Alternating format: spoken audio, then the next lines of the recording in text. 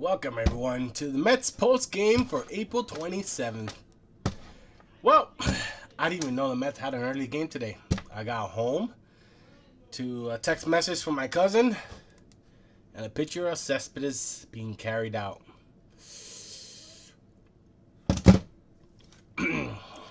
So Cespedes is injured. He has a pulled hamstring. So he's going to be down for a while. This is bad. But let's get to the game. The Mets lost again for the sixth time in a row. Mets lost 7-5. Now looking at the box score, because again I didn't watch the game.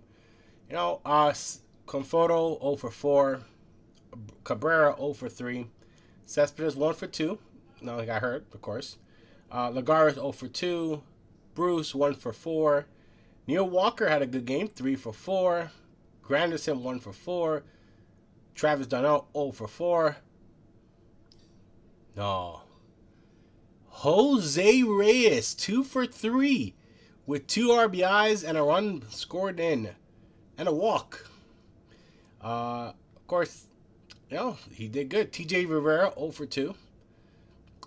So, Matt Harvey, 4 innings, 5 hits, 6 runs, all of them earned, 5 walks, 1 strikeout, 1 home run.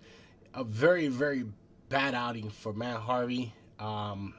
This has been the other problem with the Mets. Their pitching has not been 100% there. They started the game losing 2-0. They tied the game. And then Harvey gave up 4 runs after that. So, your team showed a fight. We tied the game. That was crazy. We scored 2 runs. But once again, the pitching, and this is something that happened in last night's game also, where we came back a little bit and then we give it right back. So the good news is Reyes is hitting now, it looks like. So we'll see how that carries tomorrow. Walker is hitting. No, the 2 guys who I pointed out are hitting today. But now, we got to get Conforto back because, I don't want to lose a good thing. Cabrera has been bad all season. He's batting .247. He did walk today. Walks are always good. Bruce has cooled down. He got 1 hit. But Cespedes is a big injury now. I mean, he didn't play the weekend because of a tweak on his calf or leg, whatever it was. And now he's injured. I don't know. You know what? All I'm going to say is, I don't even know what to say to that. Honestly, like I said, this team wants to win. They got to hit. And good news is today they actually hit. They scored 5 runs, which should be enough in any normal day to win if your pitching's there. And unfortunately, the pitching was not there today. But you can't blame just the pitching because, honestly, Harvey pitched a great game his last game and lost. But why? Well, because the offense wasn't there. Well, let me make sure. Did he actually lose that before people on the internet crucify me for this? Hold on. I'll tell you right now.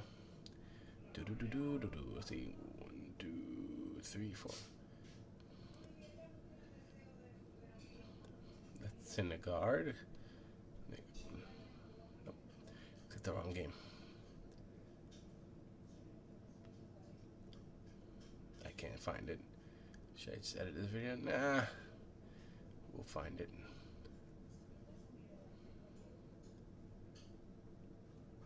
There you go. So Harvey's last game, he pitched 7 innings, 3 runs. So had he given that us today, we would have won. But unfortunately, that didn't happen. The Braves kicked his ass. We're in last. We have a long way to go. It's a long season. We'll see what happens. But there are some positive signs. We'll take the positives today.